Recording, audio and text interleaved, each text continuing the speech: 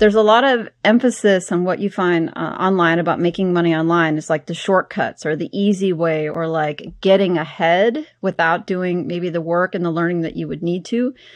And some people will say, oh, this is a great way to get ahead. And in some senses it was, but it turns out that buying those sites didn't prevent me from having to go through the learning curve, because I still had to learn how to write a blog post. I still had to learn about SEO. Just because it existed on a site already doesn't mean that because the H2s were optimized for SEO that I understood any of that. So the thing that I got was I started earning revenue probably well before other people would have who were starting a site from scratch.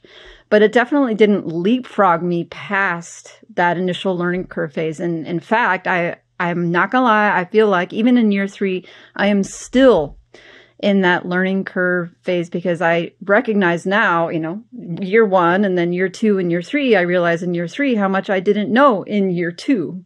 And then looking back at year 1. So I think that if you want to buy a site, then great. And if you want to start a site, then great. But neither of those I think of as being the shortcut or, this magic wand that like makes you poof, because ultimately all roads lead to, you must learn this or pay money for someone else to do it. And even then, if you don't know enough, you can't supervise the people that you hire.